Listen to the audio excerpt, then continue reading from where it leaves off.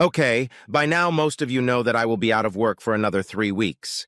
To make my life more fun, my septic tank overflowed, $250 a pump. To stretch my legs, I took a walk around the neighborhood. I'll be honest, 75% of my neighbors are jerks, but the few I like, I'll stop and talk to. I was telling my friend Brian about my septic problems and learned that he's been in the business for 11 years.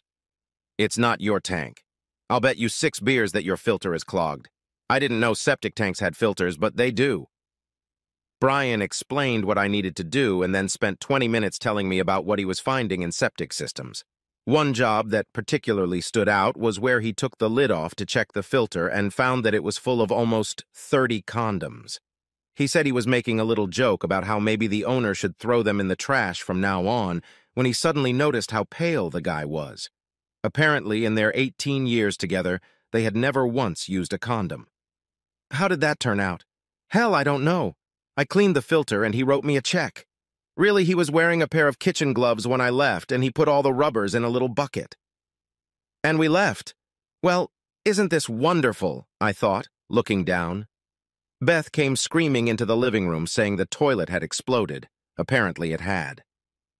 Knowing full well that Beth wouldn't do it, I cleaned up the bathroom, then went outside to check the drain plug. As soon as I opened it, a flood came rushing in and I had to go take a shower. It was Saturday afternoon and I was wondering how expensive an emergency call would be when Beth walked past me with a suitcase in her hand. "I'm going to stay with my sister until you fix this. Call me when you're done with it." I went back inside and stripped right by the back door. Screw this. I'm going to take a shower. The water might just run through the backyard. As the water washed over me, I thought about my life. Married 18 years, one daughter 17, working as a counselor at a summer camp, saving every dime for college. Thought about Beth and the growing distance between us. It seemed I was even more clueless and clumsy now than when we'd first gotten married. And sex was a thing of the past. She was only 41 years old and she was still good-looking. Maybe it was a woman thing. I had read about the early onset of menopause when I was in the doctor's office last month. Maybe that's what it was. Anyway, her attitude was starting to transfer to Amy, and the pain on her face when her mother left was more than I was willing to bear. We were going to talk when she got home. I had reached my limit, and frankly, if she didn't like it, I didn't give a shit. I was tired of living in a toxic environment. After cleaning up, I decided to go to the pub, eat one of those great burgers, and maybe have a couple beers, and I would make sure that if I needed to use the restroom, I would do it there. I was coming out and saw Gus picking up his evening paper. The light bulb was on. Gus used to have a sewage treatment service. He'd still have connections, and maybe he could get someone in. I paused, and we chatted idly for a few minutes before I got to my question. He laughed. "You want to save $250? "Damn right I would. How?" "I bet the tank isn't full. I think your filter is clogged. All you gotta do is clean it out. Tell you what, I'll come by tomorrow after church and show you how to fix it." I was so happy I invited him and his wife to the pub. They spent the next 2 hours talking about the strange things they had pulled out of the sumps. It seems his wife, Mabel, was a dispatcher where he worked and would sometimes give him a ride if nothing was going on.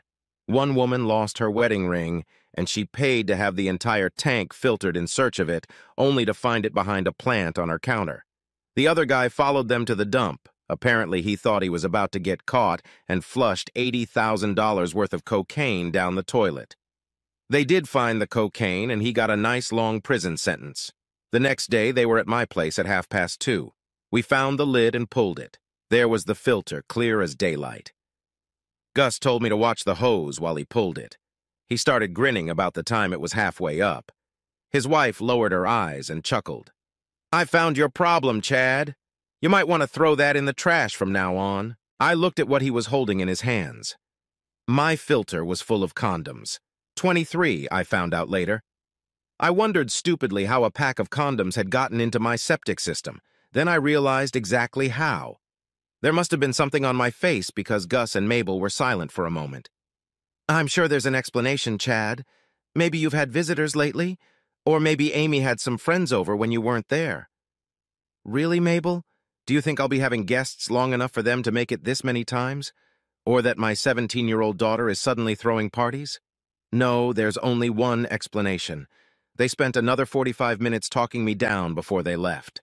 I waited until they left, got some thick rubber gardening gloves, and carefully collected the condoms, putting them in a triple-layer bag, then into a plastic container and putting it in the small freezer on top of my store-bought refrigerator. Then I went inside to think. Fucking bitch! A lot of things fell into place. We were done. No negotiation, no apologies. A consummated marriage. Only one thing kept me from pulling the trigger. I wanted to know who it was. I didn't bother to call Beth, let her stay where she was for a while. I needed to make a plan. I spent the rest of the day at my store. Amy needed to be picked up the next day, and I had already taken a vacation day for that. It was the first time I had seen her in 7 weeks. She gave me a big hug and told me about some of the adventures she'd had arguing with 11-year-old girls who thought they were 20. Really? That young? Man, am I getting old? It wasn't until we were almost home that she asked about her mother. I told her about the septic tank. So it's already fixed? Yeah, it's already fixed.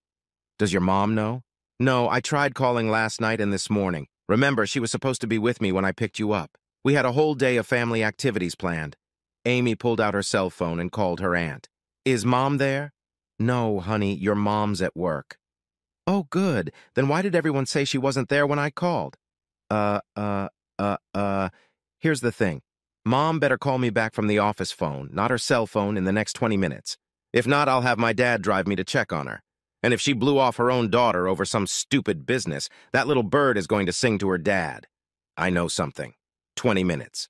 30 minutes later, she called, out of breath. Hi, honey. I'm so glad you're home. Yeah, I realized that when you came out to meet the bus. I had something come up. I can just bet. Goodbye, Mom. She called me ranting about how disrespectful she was. Well, look who taught her. It'll be tomorrow before the tank is pumped out. Amy's going to be at my parents' tonight, if you're interested. I won't. I hung up the phone and looked at Amy. She sighed. So you found out about it. What are you going to do about it? And before you get mad at me for not telling you, I found out about it at summer camp. Jenny, my best friend, had a cousin named Tony who has a boyfriend named Jack who lives 3 houses down from us. He told Tony what he saw, who told Jenny, and Jenny told me. Well, then it's straight from first-hand experience. That must be gospel. Sarcasm doesn't suit you, at least not with your daughter. I was going to tell you about it tonight. What are we going to do? You're going to graduate high school, have a senior prom. You're probably going to end up in a single-parent household. No matter how old you are, the judge will probably let you choose who you want to live with. I'll respect your decision if it's your mom. Just tell me you won't cut me out of your life. What do you think? I think you're a pretty clueless guy most of the time. Of course I'm going to choose you. I could never manipulate her the way I can manipulate you. She spent so little time with us, even in the same house, that I bet she wouldn't be able to pick me out of a crowd. But what I really need to do right now is get the taste of camp food out of my mouth. I would kill for a decent pizza or a good burger. So if you want to get to the heart of your only child, do it through my stomach.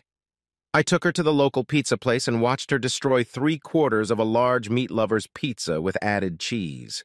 She leaned back in her chair, burped, and asked me what I was going to do about her mother. She acted mature and tough, but I could see the little girl in her eyes. This was going to be hard for us. I took her hand. Let me tell you, Andy, what my priorities are. First, I need to be absolutely sure I'm handling this right. In the coming months, I need to figure out how to minimize the impact of the divorce on you. Right now, you are the #1 person in my life. I want you to be as safe and happy as I can make you. A lot depends on how your mother reacts. I promise you I'll do everything I can to keep you out of the center of things. But, Pumpkin, if what I suspect is true, my marriage to your mother is over. It's been a surreal conversation with our daughter, but I've always asked her to be involved in important family decisions since she turned 14. Of course, some decisions she couldn't participate in, but I tried to involve her in everything else. When she was 15, we needed a car. Although Mom wanted a small sports car, she agreed with me in favor of an SUV. I ended up driving anyway, taking Tony and her friends around the neighborhood, and Beth got her little car the following year. I was the one who taught her to think before making a decision and to consider all sides before giving advice. This has benefited her by making her a born leader and confessor for her group of friends. You need to figure out how to keep house, at least until I graduate. Then give it to her if it helps you financially. I'm still going to declare, right? The money will be there, won't it? I hastened to assure her. Honey, there's enough money in your endowment to get you through the first 3 years. Even if your mother doesn't help, I'll have plenty of time to find the money to pay for your last year of schooling. I give you my solemn promise. We returned home and I left her to unpack and think. By this point, I only wanted to know 2 things about her mother: how soon we could get a divorce and which asshole she was sleeping with. In the end, it was pretty simple. All the high-tech gadgets you can buy online can't compare to a good old-fashioned camera trap. Well, maybe I misspoke. The camera traps I borrowed from my brother were state-of-the-art, and when activated, it took a 30-second video before moving on to taking photos. It gave you a timestamp and could be programmed to zoom in when activated. They even had audio recording, but they were usually so far away from their subjects that they picked up almost nothing. It took a little brainstorming to figure out how to hide them, but with my brother's help, I built 2 birdhouses, each hiding a camera. I hung one on a tree by the driveway that activated whenever someone drove up, and the other on a pole aimed directly at the front door. I didn't need to see them doing nasty things. It wouldn't have mattered anyway. She said something ingratiating about putting up birdhouses at the end of summer, and I told her it was to let them weather out so the birds would think they were a natural part of the yard. Of course, I blew a full-blown smoke. What the hell did I know about how a bird chooses a nest? She just shrugged and ignored them. Here's how it worked out. She worked for a company that had a flexible schedule, so 2 or 3 times a week she took 2 hours off for lunch, working overtime or coming in early to get her work done. Her boyfriend must have worked there as well. She got home 30 minutes before he did, grabbed a sandwich, and threw off her clothes. He'd show up, they'd do it for about 30 minutes, then get dressed and leave. She'd go back to work and he'd kill time until he got back. Sometimes he'd stay at my house and have 1 or 2 of my beers, home-brewed beer that a friend had supplied me with. I'm surprised I hadn't noticed it sooner. Maybe Tony was right, maybe I really was clueless. Damn childish, but when I found out, I put all but 1 or 2 of the beers away in the fridge at the store. They were old-style bottles, with ceramic caps and rubber washers, about 24 ounces full. I'd take the ones I'd left in the house, drink about a quarter of them, and fill them up with fresh urine. Then I'd give them a good shake and put them back in. I would grin like crazy when I got home and found an empty bottle on the counter. I could make him nauseous, but did I really care? About once a week, I took the lid off the septic tank and pulled out the condoms. They were busy little bees, averaging 2 per session. Not surprisingly, she had no enthusiasm for me. It took me 3 weeks of careful preparation, but everything was set up and ready to go. I wouldn't let Tony be there when it all happened. No one deserved to see a parent humiliated the way I intended. I thought about inviting the neighbors over, but then changed my mind. Instead, I set up 2 video cameras and started filming them. Brian had an old boom box that used cassettes. I put it next to my dresser where it was barely noticeable. I tried to time it so that the boombox would go off right after they stripped naked. The tape was started. A blank tape at first until it hit the sounds I had recorded. I checked the speaker and it was loud. Boom! The sound of a shotgun blast and the crack of wood breaking. I went to Habitat and bought an old door, which I set up in the woods and shot. As soon as the shot rang out, they heard me scream. Very little of it was acting. I had a lot of pent-up rage and I let it out. You lying whore! The shotgun went off again. I'm gonna blow his balls off. Then I'm gonna stick this shotgun in your cheating face and pull the trigger until it goes off. That's me, bitch. I bet I've seen that scene 100 times and I still can't help but laugh. They flew out the front door and rushed to their cars. All he was wearing was a white shirt, pants, jacket, and a tie he was holding. Later, I found his boxers on the bedroom floor. I walked around the house and headed toward him. He screamed like a girl and jumped into his car. That's when he noticed the gift I had left him. I took 2 20-liter buckets, dipped about 15 liters of septic fluid and a few solids into each condom, and divided the condoms equally. Just before the tape recorder went off inside, I put them in the driver's seat. Kudos to that dumbass for leaving his car unlocked in an unfamiliar neighborhood.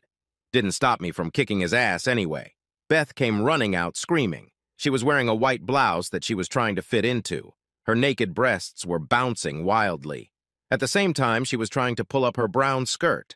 Obviously, I got to them before they got down to business, or he hadn't bothered to take them off, but she was wearing a white thong. I'd never seen her in a thong before. Filling her car with condoms wasn't difficult. She rigorously locked her car, even at home. But I had a key. She fiddled with her keys as I headed toward her before I realized the door wasn't locked. She jumped in, opening the door, and tried to start the engine. It took about 15 seconds for it to get to her. Her skirt was still up and her white thong was no longer white. I stood there snapping pictures and laughing uncontrollably. I think it had gotten to her what I had done. She screamed at me, struggling to get out of the car. I slammed the door shut, nearly hitting her leg. Don't even think about getting your shit-covered ass outside. Better yet, keep going. I'm still taking the lid off the septic tank. I could get you inside and close the lid. You could probably last an hour or two paddling doggy style, but eventually you'd get tired and just slide underwater. Now that I know all I have to do is change the filters, it might be another 20 years before I have to pump it. By then, all that would be left of you would be a few big bones, and I doubt he'd be sucking them into his hose. The more I think about it, the more I like it. I pulled out my keychain to unlock the door. She put it in gear and backed out. She took out one neighbor's mailbox and knocked over another. She flew out of our cul-de-sac with frightening speed. "Hey!" I shouted, knowing she couldn't hear me. "This is a 40-kilometer-per-hour zone. Slow your ass down. This isn't a residential area. It's a neighborhood." Okay, I was a big fan of Bill Cosby and Richard Pryor until I found out what a twisted asshole Bill was in real life and what a drug addict Richard had turned into. That line was from an old comedy album my dad had. I can't remember who exactly said it. I told Tony what I had done, leaving out a few details when she came home from school. She was shocked that her old man could do something like that, but then it impressed her. And people wonder who I inherited my personality from. It's just priceless. You're not angry about the way I treated your mother? No, you didn't hurt her physically and she kinda deserved it. I bet she'll remember this day for a long time. Now come on, you can help me pack her things, and be careful. You've already gotten your revenge. So we carefully packed her clothes, cosmetics, and jewelry. When Tony found the sexy lingerie, she took a pair of scissors and cut everything in half. I guess the apple doesn't fall far from the tree. Mom's not answering her phone, she told me as she walked out with the last batch. She's at Aunt Gwen's. I just talked to her. I think she owes Mom a debt of gratitude for covering up for her little adventures. It's a shame Uncle Jack found out anyway. I'll be right back. You've got her in your crosshairs right now, Dad. Maybe we should think about changing the locks tomorrow. It was 3 hours before she came back. Mom was just desperate. She kept saying over and over again that it wasn't meant to be. I think she's feeling some serious remorse about her choices. If you can believe it, she wants to come home. I convinced her to give you a few days to calm down. Aunt Gwen followed up by asking me if I thought you could get over it and take her back. I just smirked and got into my car. I was still in full anesthetic mode and asked to notify her at work. Gwen was supposed to come and pick her up. By hitting first, I got temporary custody. Even though I threatened to show everyone my tape, she contested the divorce and convinced the judge to schedule counseling. I was adamantly opposed, but my attorney advised me to suck it up and play along. 8 sessions. To my surprise, some of it I even liked. The woman we visited was our age, moderately attractive and well-built. I noticed she didn't have a ring. At the very first meeting, she asked us what we hoped to get out of these classes. Beth went first. I want my husband and daughter back. I want to come home and rebuild our marriage. I kept a nonchalant expression on my face. Then it was my turn. I would tell you that this is a waste of your time, Miss Turner, but it's not. Because whatever the outcome, you'll still get paid. Don't worry. I will do my best to remain calm. I will indeed participate to the best of my ability. But I wouldn't want to stay married to Beth for anything in the world. She's ruined everything and the damage is too deep. What I expect to get out of these sessions is your written opinion that this marriage is unsalvageable. So let's get started, shall we? I'm sorry you feel that way about this, Chad. I think, why are you apologizing, Miss Turner? We have to be honest here. If this is how I feel and I'm okay with my decision, why should it make me sad? I think I caught her off guard. Well, I mean, I'm here to help you find your way, to talk about your difficulties and see if we can resolve them. Miss Turner, really? I'm not lost. I don't need help finding my way. My path is clear and I can see only one set of footprints on it. I already have my solution. As far as I am concerned, you are here to try to force me to accept an alternative that I find completely unattractive and impossible. I'm here to tell you that you're pissing into the wind, but hey, I'm paying for these sessions. I should at least get some entertainment value out of them. By all means, keep going. I got her. Chad, Mr. Jones, you know I have to report to a judge. If you don't cooperate or participate, it could work against you. Am I being uncooperative? I think I'm being very proactive. I've done most of the talking around here. And, Miss Turner, I don't respond well to threats, veiled or otherwise. That's one of the reasons I tape these sessions. I put my little tape recorder, which had been running the whole time, on the table. Mr. Jones, you have no right to tape these sessions? Why not? You can and I can't. As the person paying the bills, I'm entitled to the assurance that I'm paying my money what I deserve. I won't let you do this. Now, I stand up, taking my tape recorder. We're done here, Miss Turner. Tomorrow I'll formally request another therapist if I can get to a judge. I'm sure this tape will play an important part in his decision. I wish you a pleasant evening. I left both her and Beth with their mouths hanging open. My lawyer convinced the judge to appoint someone else, an older woman who didn't care if I taped the proceedings. It went pretty smoothly. There were many instances where Beth begged for a second chance, and I said no. The only heated conversation occurred when she tried to convince both the counselor and me that it was just a brief affair. She had overreacted. She wanted to get it over with. Blah, blah, blah. I pounced on her with my whole body. I'm not sure how timelines work in the cheater world. How long does an affair last, as opposed to a full-blown, ongoing affair? Is an affair less destructive to a marriage? I know for a fact that you have had sex 41 times in at least 6 or 7 weeks. 41 times! It wasn't an affair. Neither of you were going to stop before you got caught. 41 times. It took a lot of planning, a lot of coordination. It wasn't an affair, Beth. It was a carefully planned plan of action. You guys were pretty smart. It could have gone on for years if you hadn't clogged the sewer pipe. But you got caught. Pretty dramatic, I thought. I couldn't help but laugh lightly. Beth went to her sister's house, and the sister wouldn't let her on the doorstep until she had undressed and thrown her clothes in the trash. Even after 5 showers, she still smelled. The repairman cleaned her car, but she had to replace the driver's seat. I don't know what happened to her lover, but he went to jail about a week after Beth. I never showed anyone the video I took, but word got out. Brain heard about it and nicknamed me the Condom. I think her sister leaked most of the story a few weeks later after having a little too much to drink at a local bar. Classes were pretty boring. By the 4th week, we were just doing all the required activities. Beth was crying and I remained stoic. The counselor announced it on the 6th session, and 4 months later, Beth and I were the proud owners, at least in my case, of a set of shiny new divorce decrees. It seemed to me that the agreement was quite reasonable. In lieu of child support, Beth was to pay half of the mortgage on the house and continue to contribute to Tony's college fund. There were only 10 payments left, so it was pretty much a wash. As soon as Tony graduated, we sold the house and split the money. We got a good price, even with the economic downturn. I took my half and bought a house 5 houses away. The lot was bigger. It had an extra bedroom, and there was even a pool in the backyard, the only one in the neighborhood. It was a rush sale, and I bought it for about 2/3 of what it was actually worth. I only had to finance $20,000. It was like a car loan. I paid it off in 4 years. Tony was doing well in college. She started bringing 2 of her roommates to her house over break.